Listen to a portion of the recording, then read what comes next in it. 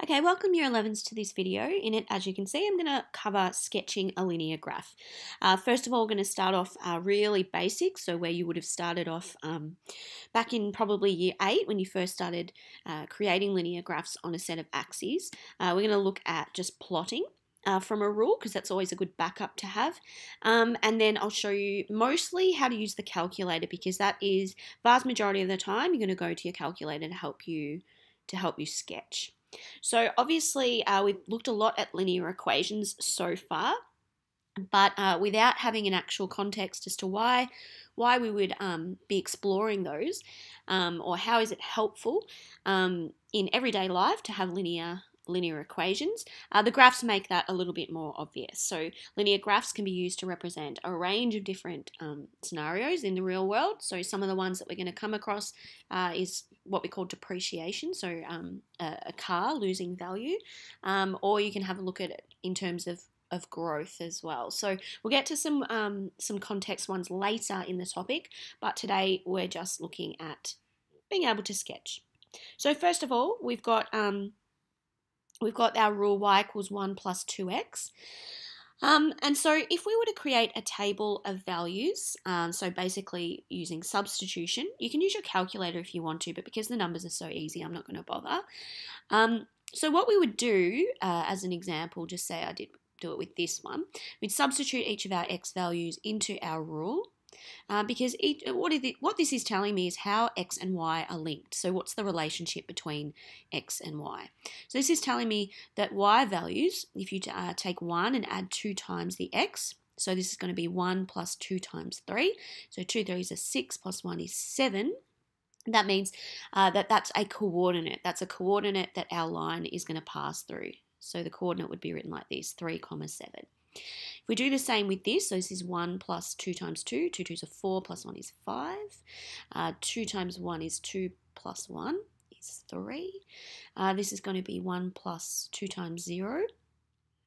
And what you can see emerging is a pattern here as well. You can see that each of these numbers have got a difference of 2. So then we can go to the negative. So 2 by negative 1 would be negative 2. 1 plus negative 2 would be negative 1. 2 by negative 2 is negative 4. 1 plus negative 4. And 2 by negative 3 is negative 6. 1 plus negative 6. Now, what should happen, obviously, once we do plot these is we should see them in a dead straight line. So what I'm going to do is put a scale that's going to work here, because I need to get up to 7, at least on the y-axis. So if I just went 2, 4, 6, 8, and then I've just followed that down this way. We do need 1 to 3 on the x, and down to negative 3, like so. Then we'll start plotting. So we've got 0, 1, it's going to be here, 1, 3,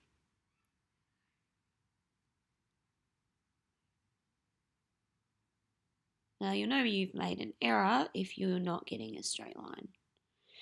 You may not get you'll know as well that there could be a problem with your scale if you're not getting a straight line. So that's where the scaling is very important. If you are actually plotting, like I'm doing, plotting as opposed to sketching. Sketching, we tend not to bother with an axis. We just mark on the key features of the graph.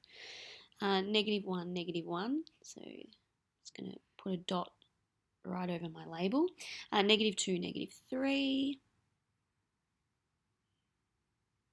And then negative 3, negative 5. So where are we? That's negative 4, negative 5. Here's here. And as you can see, we've got a lovely straight line. So once we do that, we can connect it. So that's our linear graph of this relationship.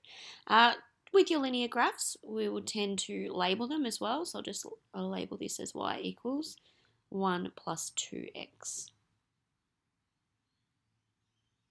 And there's our first one. Now, it's pretty rare that you would plot that way. That was just a bit of a refresher for those who haven't done it for quite a while, that that's really where our straight line comes from. It comes from all of these different coordinates that can be created, really an infinite number of coordinates we can create. With this x or any x value, we can generate what is the y value that is paired with that will create this dead straight line. So I've mentioned that it's not our only method. It is time consuming as well to graph that way, which is why after year 8 we sort of move away from that. And in year 9 and year 10, when you graphed, it's most likely you just looked for key features. So you got, for example, your y-intercept and your x-intercept, or perhaps a different point, because whenever you are graphing a straight line, you only need 2 points. 2 points you connect, and then you've got your straight line. So with a calculator, you will draw upon the calculator at times. So I'm going to show you now how we would do this one, this same one, y equals 1 plus 2x, on the calculator. I do apologise if you've seen this before. You can always fast forward if you need to. So what we want to do is add graphs. And what's important is that the option that comes up here, f1x, means a function of x. That is our equivalent of writing y equals. So we don't need to put that.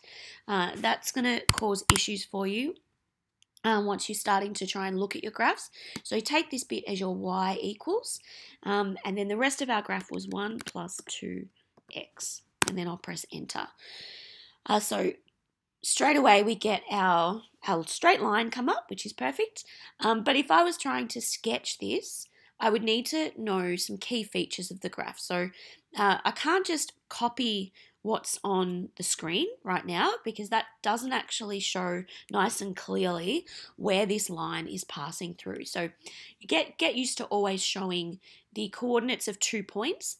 Now, if you're working with a domain or you're working with a part of the graph, you're usually told which part of the graph to show. But really, if you can see intercepts on your graph, you should be showing what they are. You should be actually labeling them on your sketch. So to get our intercepts, I think one of the easiest ways is to use this function, which is graph trace. So you press menu 5 and then 1. And this gives you like this crosshair, like a target. And as you can see, when you are on this axis intercept, excuse me, when you're on the axis intercept, it'll tell you. So if I scroll away and come back, it'll come up with y-intercept. And then down there, it's got the coordinate for it. So that's what I would show on my graph. I put a little mark where the y-intercept is. So that means where it's touching the y-axis. And I'd write 0, 1. For the x-intercept, you can just scroll and it will come up with this banner, 0 banner. That's telling me that I'm on the where y is 0. So that is our x-intercept. X-intercept always occurs where y is 0 because the x-axis sits on y is 0. So as you can see down in the corner there again, we could then plot that point on the graph. So that's probably the easiest way, I think, to get your intercepts. There are other ways as well, but I've never seen a case where this one hasn't worked, so it's probably your go-to. Just a note that to move around the graph a little bit faster, you don't have to scroll like I am. You can actually enter a value for x. So if I was all the way down here in my graph, to say I was exploring down here, and I wanted to get back to the y-intercept, I wouldn't have to scroll. I can just press 0, and what you'll notice come up is x equals 0. When I press enter, it'll take me back to that point. Or say I wanted to know when x is 5. I just press 5 and enter, and it takes me to that value. So again, it's really good when you're graphing, because if you need to put, say, endpoints on your graph, so say the Cartesian plane you were given ended at x is 10, I could put in 10 and press enter, and it'll tell me what the coordinate is at that point. So a really quick way to get the coordinates that you need in order to do your sketch.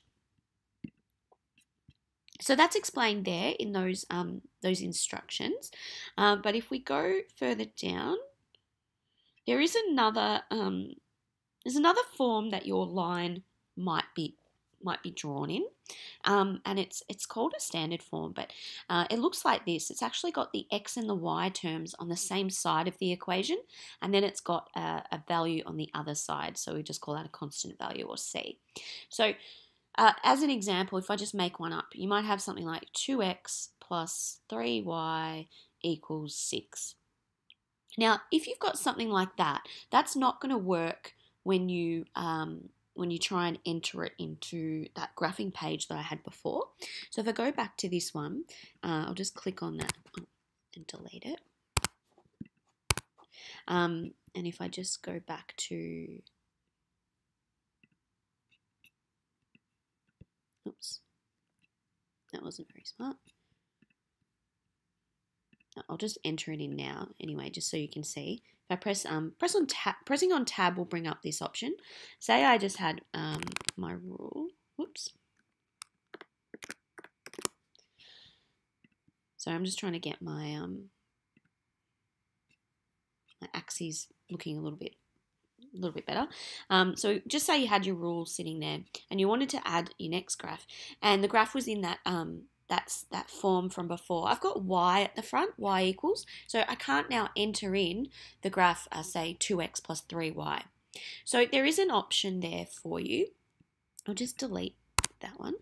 And if you have a look on the instructions here, you do actually need to find what we call a template.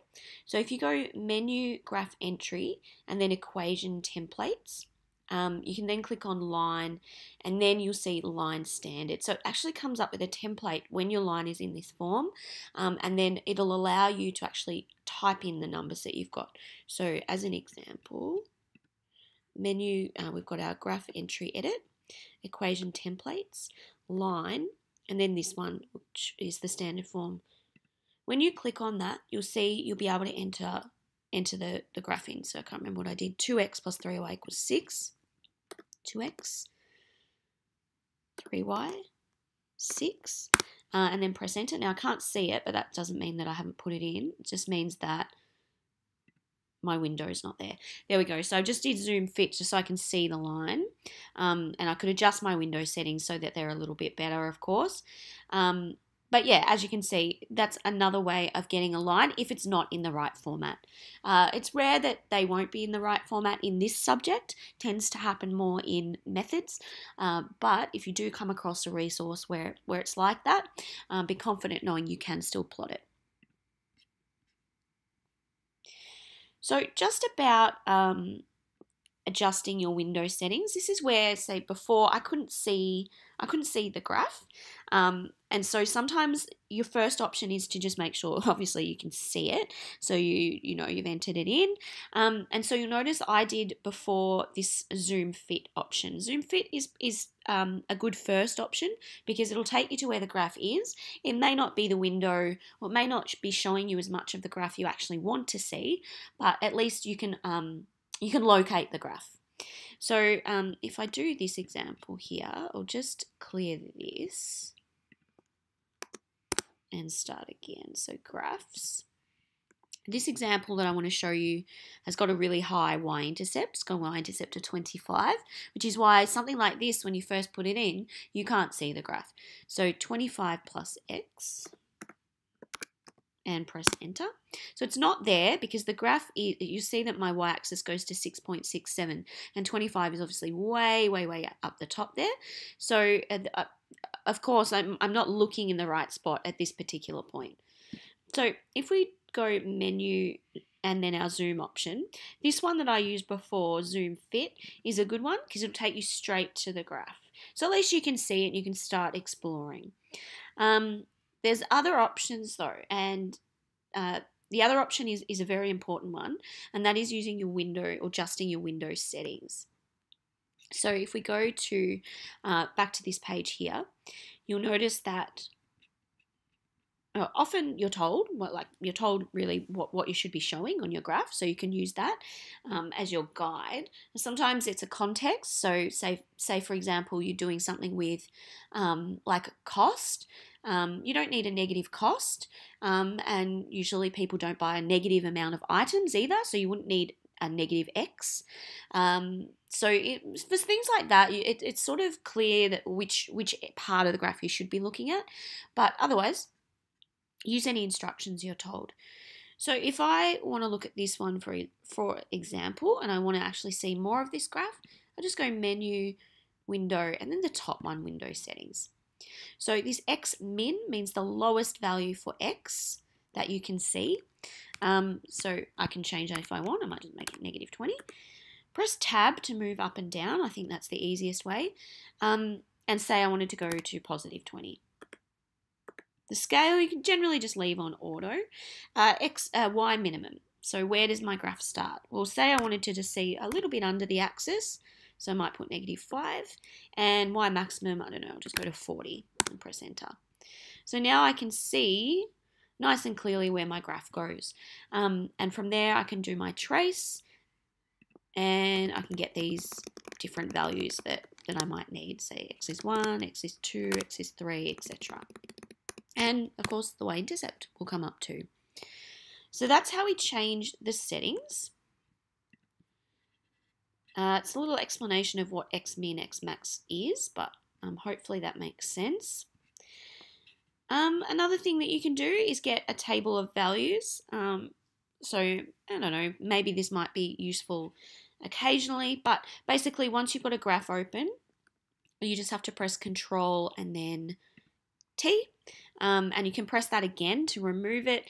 But as you can see, this is basically telling me the line passes through 126, 227, 328, etc. So occasionally that might be helpful. But know that that's an option too for you, and you can see it goes back into the negatives as well, and it'll just keep going. So Control T will remove that table. So to finish up, we might just do this one. For us to plot the graph, and it says for the window given. So just to note that this window, these symbols here are just a way of telling us how much of the graph do we want to actually draw, because these linear graphs will go on forever, so they'll go on for an infinite number of x, y values, so we have to have a finish point for it. So this here just simply means your x values values on your x-axis need to go from -1 to +5. So I'll just start drawing up a set of axes. And my y values have to go from -1 to +40. So I might actually move that down, since I only have to go from -1, so not much of this axis needs to be shown, up to +40. Okay. Oh, actually, now I've looked at the other one, I might do the same here.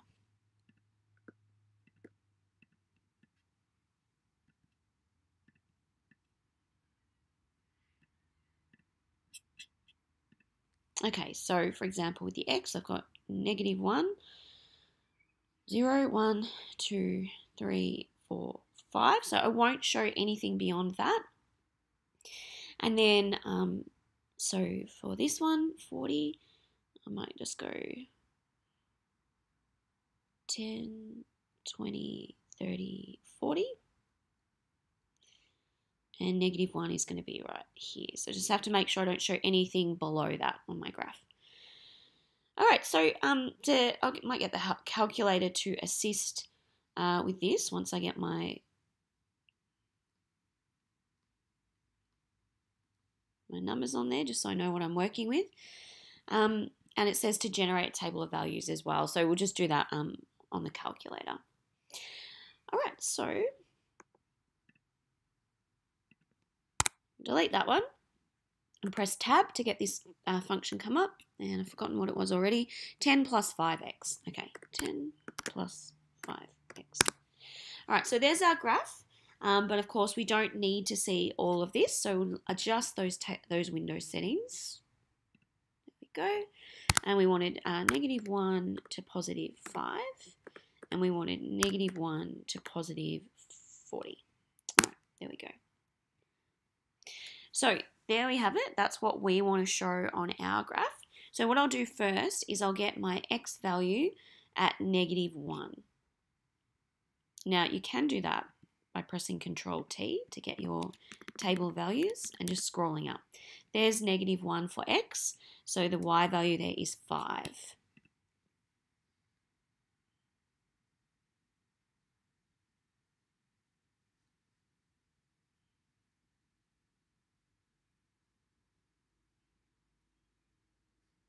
So I'll label that -1, 5. And my other value, so I want this to go up to x is 5. So I just need to know what is the value when x is 5. There it is, it's 35.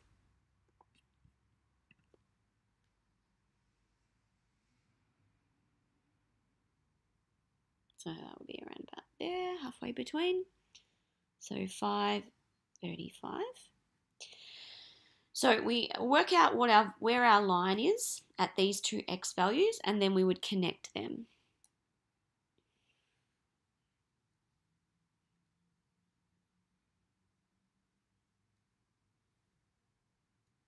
Okay, well then we'll label our line. So y equals 10 plus 5x. And the last thing I'll do is, because I can see there's an intercept here, that's an important feature of a graph. So what I'll do is get that intercept. Now, you can see that mine hasn't been drawn super well. I might fix that actually. That's only because I don't have a grid here, so it's never going to be very accurate without a grid or without use of a ruler. But my y-intercept, which is this part of the graph, that should be 10. And you can see mine doesn't quite go through 10 at the moment. Now, another way that I could have found that it was 10, if I just get rid of my thing here and I go menu trace, graph trace, and go to x is 0, you can see that that value there has to be 0, 10. So what I'll do is I'll just fix this. It's a handy thing about being able to do it on a screen.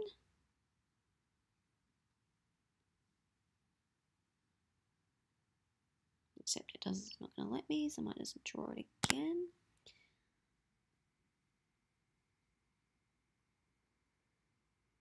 I've got to get through those.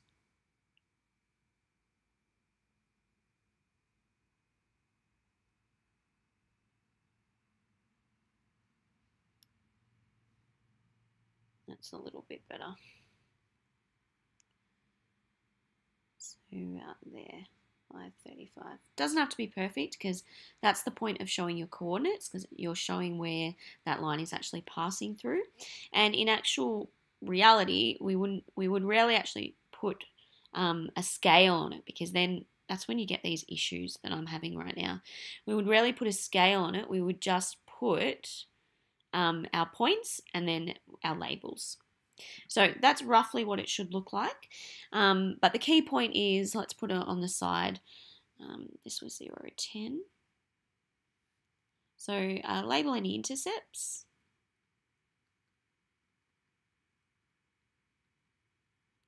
And end points of graph. Basically where it finishes. Also, we want to label the graph with its equation. This is important because later in the topic we'll be plotting more than one line on the same set of axes, so each has to be labelled. So just get used to doing it now. Okay, I'll finish there. You'll now be able to try that first exercise, which will be on your work plan.